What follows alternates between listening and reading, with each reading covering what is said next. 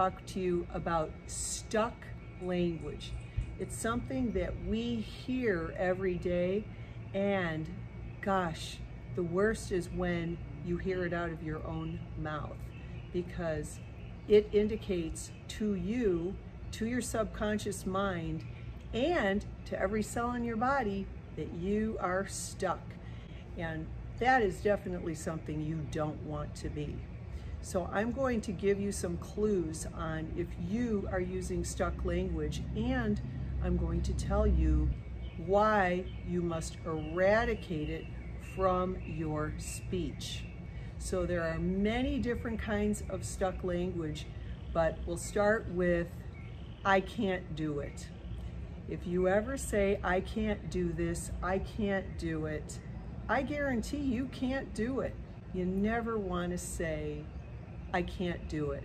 This is why we don't say things like life is full of problems, the struggle is real. We don't say stuff like this, because if you say it, it will be. You're creating it for yourself. Stay with me now, because I know this is a very scientific show, and I want to give you science so that I can prove this to you, because it is provable in the world of metaphysics and quantum physics. So when you say something like this, or gosh, I have a problem, you really set up a barrier for yourself. But when you see something and you say, this is a challenge and challenges are manageable, then you can get it under control much faster, and you will lower your stress level. Really important when you don't want to age yourself, you don't want to be just running through cortisol in your whole body. Just try to keep it light. Keep it light, keep it bright, okay? That's what I can offer you as a start. Don't ever say you can't do it, and don't ever say something is a problem, because life is full of challenges, and problems are just challenges in disguise.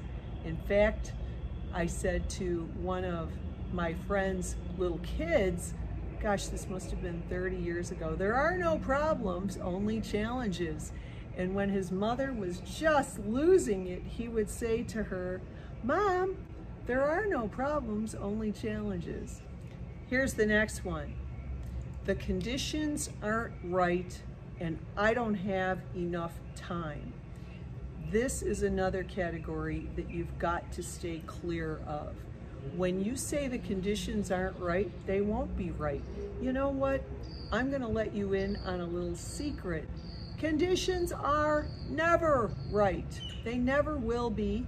So sometimes you just have to go, and you just have to start, get started.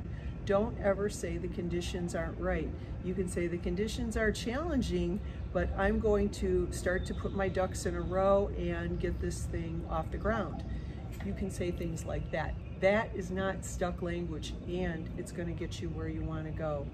When you say you don't have enough time, I promise you, you don't have enough time. You're going to run out of time. When you say I have plenty of time, then you're going to be a-okay, but you have to learn some time management skills. And those are easy to learn for anybody. So it will be easy for you too, because I say so. And you can claim that. You can claim that you can manage this right now. I know you want to affirm the good stuff, and you can do that with me on YouTube, but it seems so real when you say these things. So that's why I'm taking the time to help you get over it right now. Here's another big one. You're not gonna like it. I don't have enough money. Oh my gosh. You're making a choice with every single dollar you spend. You're making a choice. So make the choice. I choose not to buy that. That's powerful language. I don't have enough money. That is stuck language. Eradicate that. Remove it. Don't say it again, please. Some people also experience a lot of health issues because they affirm poor health on themselves. Why would anybody do this? You say, oh, my aching back, or you say, I can't stand this. You know what happens to people that say they can't stand this? They can't stand, or their back starts hurting, or their legs start hurting, or their feet start hurting, because in the metaphysical world where all the gurus live, people say things like, every cell in your body has a nucleus. The nucleus is the brain. As you speak out loud to your cells, they are eavesdropping on your stuck language, and it's going to take you down.